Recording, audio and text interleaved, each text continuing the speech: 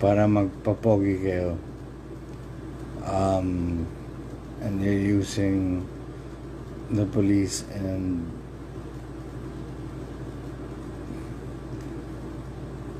your power. Hindi maganda. It just goes to show that you're going against people who are doing their jobs. So what we can do is we feed people, yung mga constituents ng mga tao, para magkaroon ng ayuda ang mga tao. Gagawin naman nila. Pero sa yabang ninyo, yaman challenge at kung ano man, hindi siya nakakatuwa. Siguro for a time, Francis Marcos, na hindi ka tunay, nakakahiya kang tao. Siguro humingi ka ng, you're a delusional motherfucker. Siguro humingi ka ng dispensa eventually. Makukulong at makukulong ka eventually. Ang kagandahan lang nito, oo, nakakatulong ka, pero pwede naman gawing tahimik at hindi puro yabang, kasi marami tayo dyan, hindi lang ikaw ang tumutulong. May mga tahimik na tao na tumutulong para yung mga tao. Napakayabang mo, pare. Delusional ka at napakayabang mo. Sana pagbigyan ka ng gobyerno. Hindi ko alam kung sino ang kasama mo dyan, pero sana si Duterte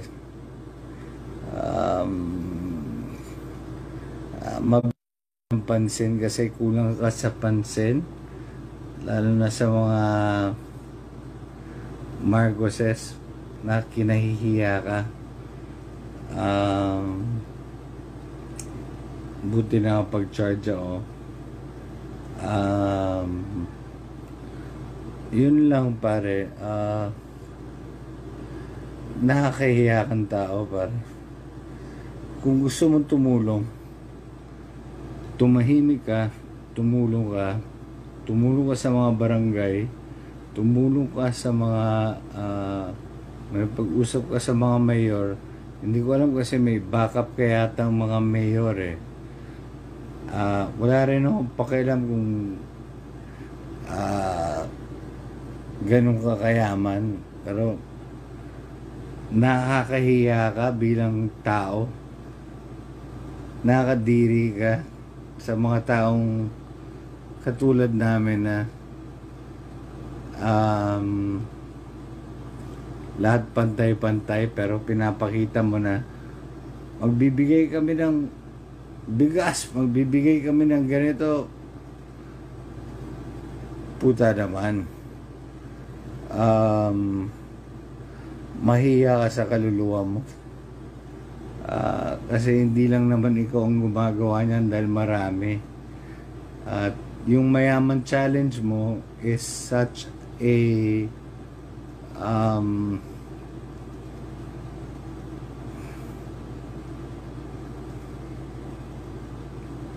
it's a delusional attempt to make you popular. It's disgusting as a human being to watch you do that to people who are having a hard time right now. So you're just using their weaknesses now so that you can be popular. You are a disgusting disgrace to the Marcoses and to the Filipinos. Lastly, I will put this down na you do not have to prove anything. My point is, why do you have, my question is, why do you have to compensate for something that you do not have really or totally? So that's a big fucking question on everybody's part as a Filipino. So Andrew Lopez, I do not pare, wala akong respeto sa'yo kahit kumpare kita. Nakakahiya ka bilang chairman o kung ano man, nakakahiya ka for being part of that. Pinakita mo sa akin na wala yung mga pulis, wala mga ganito, that alone shows your character, and you really want to help people, pero yung character ninyo, ayusin nyo muna kasi wala kayong kwentang tao. Yung character nyo, sana pakainin yung mga tao na walang halong yabang. Yun lang. Magbababay na ako dito. At nakakadiri kayong mga tao. As in, nakakadiri kayo. Sobrang nakakadiri kayong tao. Papogi kayo. Sinasabihan nyo na walang ginagawa ang gobyerno. Mayroon naman ang ginagawang gobyerno. Nagpapapogi lang kayo para lang sa mga susunod na mga eleksyon. Obvious naman hindi naman tayo tanga. Lalo na for the thinking Filipinos.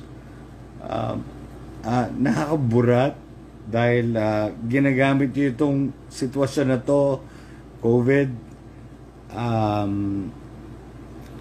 Nakakadiri lang na gagamitin nyo ang mga mahihirap, mga nangangailangan, para lang gumwapo kayong lahat sa sitwasyon. Ito nga, pinanakakatawa ang papangit nyong pareho Ang pangit nyong pareho Hindi lang sa ugali, pati sa muka. Ako hindi ako magagalit sa inyo kung patayin nyo ako, kung ano man, game. Pero ang pangit na nga ng putang ina mukha nyo, ang pangit pa rin ng ugali nyo. That says it all. Drop mic. Yung mga tao na dito na comment, bahala na kayo. Pero ang pangit nilang tao. Bye-bye. Sana naman, nag-isip ka. Kung kinakailangan mo ng tulong, hindi mo ako pwedeng, dapat di mo ako dinaan sa ganyan Alam mo kung bakit? Isahamon ko sa'yo. Hindi mayaman challenge, ha? Kasi alam ko wala ka namang itutulong sa mga kababayan natin. Nakapanood nyo po ba yung bidyong ginawa nito? Itong artista na to. Kaya nga ho, artista maarte. Abay, mahirap ang trabaho ng artista. Sa babiruin nyo, itatawa ka ng walang dahilan. Iiyak ka ng walang dahilan. Abay, napakahirap po talaga ng trabaho ng artista. Pero, total, sinimulan mo ko. So, sana inayos mo muna yung sarili mo bago ka humarap sa camera. Pangalawa, Yung sinabi mong sinasakyan ko tong COVID, itong sitwasyon para sumikat ako. Matagal na akong sikat. Sikat ako sa pagtulong sa mamamayang Pilipino. Lalo na nung ngayong may pandemic tayo. Pero nung mga panahon ng Ondoy, sikat na rin ako. Kaso hindi lang ako nagpapalabas sa media kasi ayoko. Oh, di ba't nung nakaraan nagte-text ka pa, nagme-message ka pa kay Cap? Na long live, may paganong-ganong ka pa. Hindi ka na nahiya? Dapat nahiya ka muna sa sarili mo. Actually, sinasabi ng mga tao ko rito, tsaka ng mga abogado ko, huwag na raw kitang pansinin. Pero hindi. Alam mo, gusto mo bigyan kita ng fact? Kumuha ka ng dugo ko. At ng dugo mo. Yung dugo ko, walang makikita kahit dahong papaya. Sa'yo, hindi ko alam. Yan ay hindi ko alam. But the way I look at you, mas mukhang nakakadiri ka. Pangapat, siguro mas lamang ako ng paligo sa'yo kasi 3 beses ako maligo isang araw with matching pabango pa. Tama? Nog-nog lang ako. Pero ikaw, tingnan mo yung itsura mo. Ako nagtitilian yung mga babae pag lumalabas ako eh. Bakit? Kasi nga, romantiko tayo eh. Mr. Chrysler, kung ang hangad mo'y magpapansin, eto, pinapansin na kita. Pinapansin na kita. Pero masasabi ko lang sa'yo, sana naman, nag-isip ka. Kung kinakailangan mo ng tulong, hindi mo ako pwedeng, dapat di mo ako dinaan sa ganyan eh. Alam mo kung bakit? Isahamon ko sa'yo. Hindi mayaman challenge, Kasi alam ko wala ka namang itutulong sa mga kababayan natin. Bakit? Pansarili mo lang yung iniintindi mo eh. Kailangan meron kang alak, kailangan meron kang bisyo. Nakuha mo? Ako hindi eh. Kailangan maglabas ako ng pera, itulong ko sa tao. Kailangan magtulo ako ng pawis, itulong ko sa tao. Kailangan magpatulo ako ng luha para magkapera nang may maitulong sa tao. Hindi katulad mong pangsarili lang ang iniintindi mo. Nagets mo? Subukan mo magbago.